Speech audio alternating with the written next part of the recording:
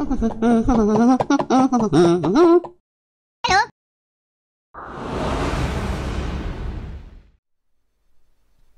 1. Sam bought some boxes of cookies for $36 after a 25% discount. With the money he saved from the discount, he bought 4 more boxes at the same discounted price. What is the original price of one box of cookies? Let us first begin by changing the percentage to fraction. So for 25%, it is actually a quarter. Now let's read the first sentence again.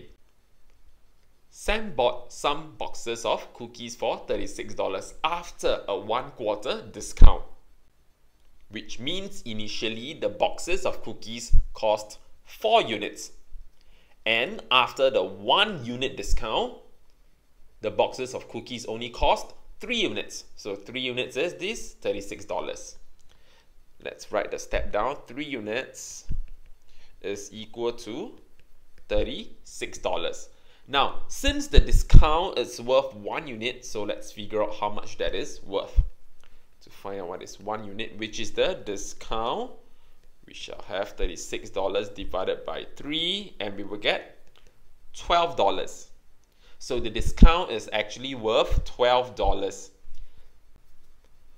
With the money he saved, which is with the $12 from the discount, he can actually buy 4 more boxes at the same discounted price. Given that $12 buys you 4 more boxes, we can discover the discounted price. So let me write it down. Discounted price of 1 box of cookies. Okay, so $12, 4 boxes. Therefore, to figure out what is the cost of 1 box of cookies after discount. So the discounted price for 1 box of cookies is $3. Now, you think about it, this box of cookies is actually after a 25% discount. Therefore, to find back the original price, the original price of 1 box of cookies, this is after 25%, right? So we will take the $3 divided by 75 to figure out what is 1%. After that, we times 100 to get the 100%, which is the original price, and that will give you $4 as the answer. Question 2. Elsa sold 15% of her candies on Monday. On Tuesday, she sold 188 more candies than on Monday. On Wednesday, she sold 127 candies and found out that she had 25% of her candies left. How many candies did she sell altogether? Let's change all the percentage to fraction. 15%, which is 15 out of 100. And if we simplify, we will get 3 out of 20. And what about 25%? 25 out of 100, which is a quarter in its simplest form. But I'm going to change it to 5 out of 20 instead of a quarter. Later on, you will see why. Just take note that I'm trying to change to a common denominator, which is 20. Okay, so later on you will see why instead of a quarter, I choose to simplify it to 5 out of 20. So let's begin. Elsa sold 3 units out of the entire 20 units of her candies on Monday. So let me draw the model. On Monday, she sold, let's say, 3 units here. Alright. And on Tuesday, she sold 188 more candies than on Monday. So for Tuesday, we're gonna, not only she sold this number, but 188 more. So probably 188, we can write it as this. Next, on Wednesday, she sold 127 candies. Wednesday, 127, probably it's this. And found out that she had 5 out of 20 of her candies left.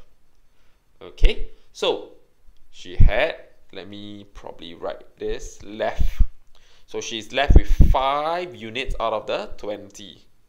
1, 2, 3, 4, 5.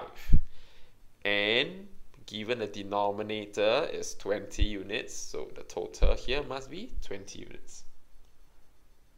Okay, so how many candies did she sell altogether? So essentially they are trying to find out what is the total number of candies from Monday, Tuesday and Wednesday. From this model, you should be able to see very clearly we have 3, 6, 9 plus the 2 more 11 units. 11 units plus 188 plus 127 will give you 20 units. So 188 plus 127 must be equal to the remaining 9 units. Hence our first step, 9 units is equal to 188 plus 127, and that will give you 315. 1 unit will be 315 divided by 9 to give you 35. So each unit here is 35, 35, 35, so on and so forth. Okay, maybe just let me write this down. So how many candies did she sell all together? We just need to figure out 6 units plus 188 plus 127. Then that will give us the answer. The final step. Number of candies she sold altogether. So 35 times 6 plus 315, and that is 525. Question 3. Jane has a collection of coins and stamps. 30% of her collection are coins and the rest are stamps. If she were to collect an additional 40 stamps, 20% of her collection would be coins. How many coins were there? Essentially, the question is saying at the beginning, 30% of her collection are coins. But after adding 40 stamps, that percentage decreased to 20%. We must be mindful that the number of coins stays the same throughout the whole question, yet the percentage decreased. So probably the first thing that comes to your mind could be using ratio to solve. And what type of ratio question could this be? Is it the total stays the same, or the difference stays the same, or one remains unchanged? Okay, so let's start by constructing the ratio table. At the beginning, 30%, so let's change it to fraction 3 out of 10, after that 1/5. Okay, so let's read it again. 3/10 of her collection are coins. So out of the entire 10 units in her collection, 3 units belongs to coins. So let me write 3, and the balance, the remaining 7 units must be stamps. So the ratio 3:7. Moving on, after receiving 40 stamps, so probably I can write it here, plus 40 stamps, what happens to the ratio? It became 1:4 because the total is 5. So given that at the end, only 1 unit out of the 5 are coins, the remaining 4 units will be stamp. So 1:4. However, as we mentioned earlier, the number of coins stays the same. So how can this 3 units and this 1 unit, be equal to each other? In model form, it's just saying that the 3 units here and the 1 unit here. Okay, so this is what it means. 3 and 1, they are actually the same. So how do I make them into the same number of units? I just need to cut. What happens to this ratio when I'm cutting. I'm actually multiplying this by 3 to get 3:12. Alright, so essentially when I'm multiplying the ratio by 3, I'm actually cutting this one gigantic box into 3 smaller parts, such that they are the same.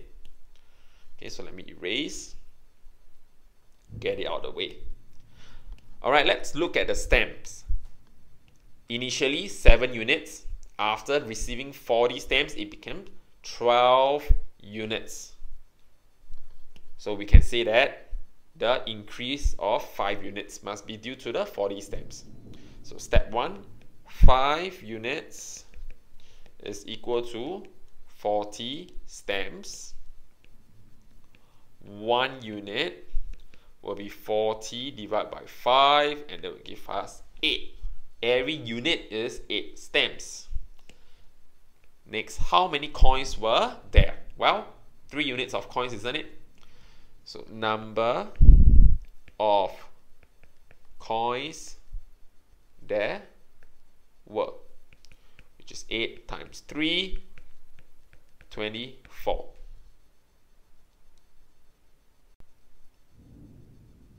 Question 4. Leon wanted to buy 2 shirts and 3 belts. The price of each belt was 25% less than the price of the shirt. The cost of all the items after a 20% discount was $136. What is the original price of a belt? Same thing, let's change the percentage. 25% will be a quarter, 20% will be 1/5. Okay, so Leon wanted to buy 2 shirts and 3 belts. The price of each belt was a quarter less than the price of the shirt. The belt is 1 unit lesser than the shirt. Alright, the price of each belt was 1 unit lesser. So the denominator, remember the denominator always belongs to the item after the fraction. So the shirt is 4 units. Let me write it down. So for 1 shirt, it is actually 4 units. And since the belt is 1 unit lesser, a quarter lesser, well, the belt will be 3/4, isn't it? So 3 units.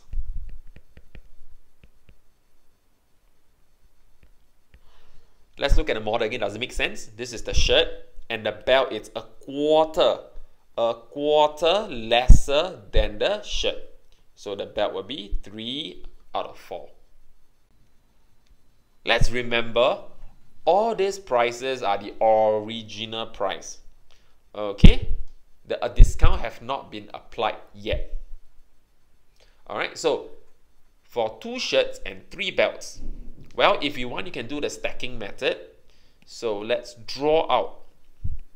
So maybe let me copy this, move it down, and I can copy this again, move it down. So this is 2 belts, and I can have 3 belts, so sorry. So here, this is the entire thing, all the things that Leon bought. 2 shirts and 3 belts. So in total, how many units is there? In total, we have 8 plus 9, 17 units. So 17 units. Remember this 17 units, all these are the original price. So can we figure out what is the original price of all these items? The 17 units worth.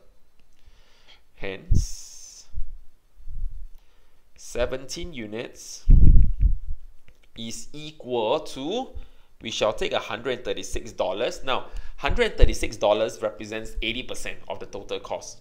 So we need to divide by 80. Alright. Times 100 to find out the original price.